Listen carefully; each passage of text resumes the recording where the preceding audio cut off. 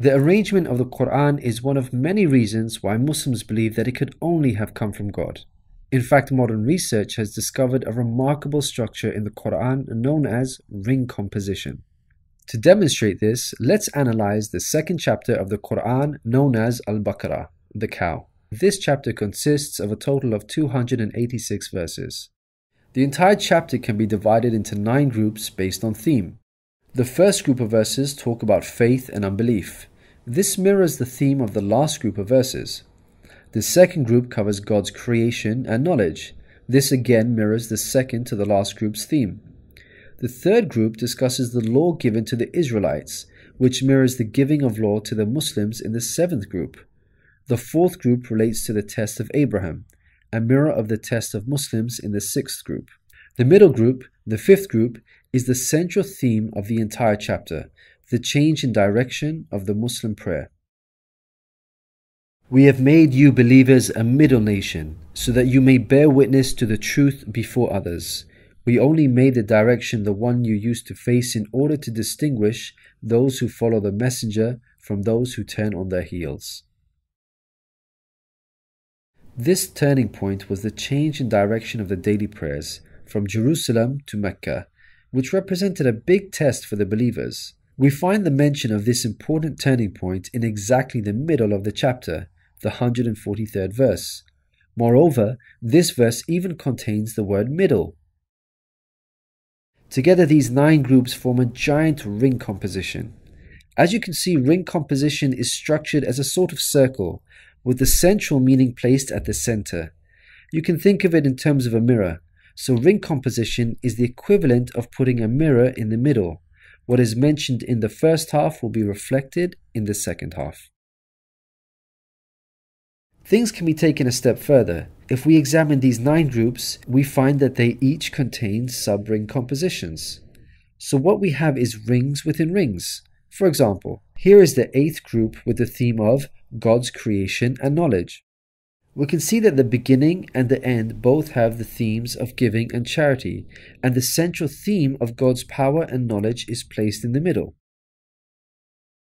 Things can be taken further still. This sub-ring contains yet another ring within itself. This is the 255th verse known as Ayat al-Kursi, the verse of the throne.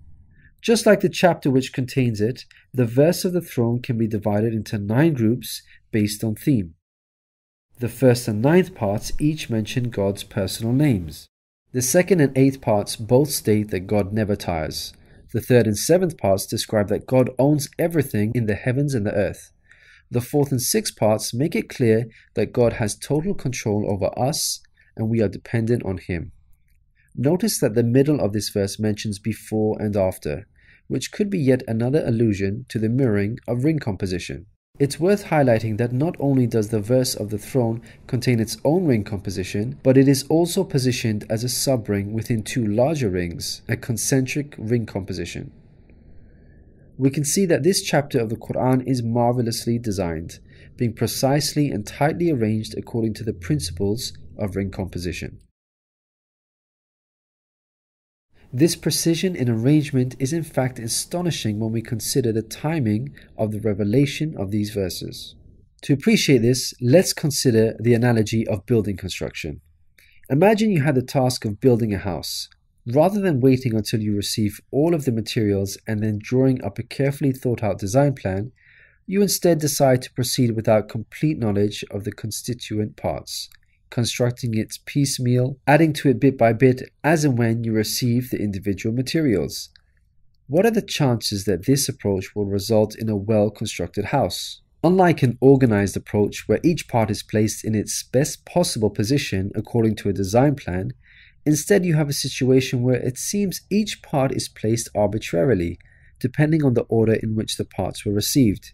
In such circumstances, you would most likely end up with a very poorly designed house, liable to collapse at any time. It is highly unlikely, perhaps even impossible, that this disorganized approach would end up with the same stunningly designed house as an organized approach. Yet this is exactly what we find with the Qur'an's structure. The builder in our example is the Prophet Muhammad, peace be upon him. The house that he began to build since its first verses were revealed to him is the Qur'an. The rooms and bricks in our construction example are its chapters and verses. He can never have a design plan in place for the Qur'an because the revelation of many of its verses depended on events that were out of his control, such as the social developments and challenges that he faced throughout his prophethood. For example, believers would come up to him and question him on a particular matter, or his enemies would challenge him. The responses in the form of revelation would then descend on him, addressing the specific situation that he was facing. How could Muhammad have devised such an intricate plan when he could not predict the events that would dictate the revelation of verses? Such an arrangement would have to be planned in advance, but this was not possible due to these events being out of his control. What this demonstrates is that the author was someone who could predict the future. Possessing knowledge of the unseen is a quality of God, not human beings.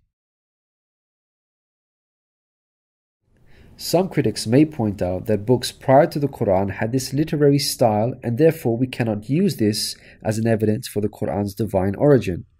However, comparing the Qur'an to other books is like comparing night and day for many reasons. Firstly, Prophet Muhammad, peace be upon him, was not a poet nor did he have any literary reputation. In fact, like many people at the time, he could not read or write. Secondly, most people would assume that the Qur'an is arranged chronologically, starting with the first revealed verse and ending with the final revealed verse. This is the order in which books are typically written, in a logical sequence starting with the beginning, then the middle, and finally the end. But the way the Qur'an was composed is unlike any other book. Al-Baqarah, the chapter of the Qur'an that we have covered, was not revealed starting with verse 1, followed by verse 2, then 3, and so on. Rather, its verses were revealed out of sequence over a span of many years and interspaced with the revelation of verses from other chapters.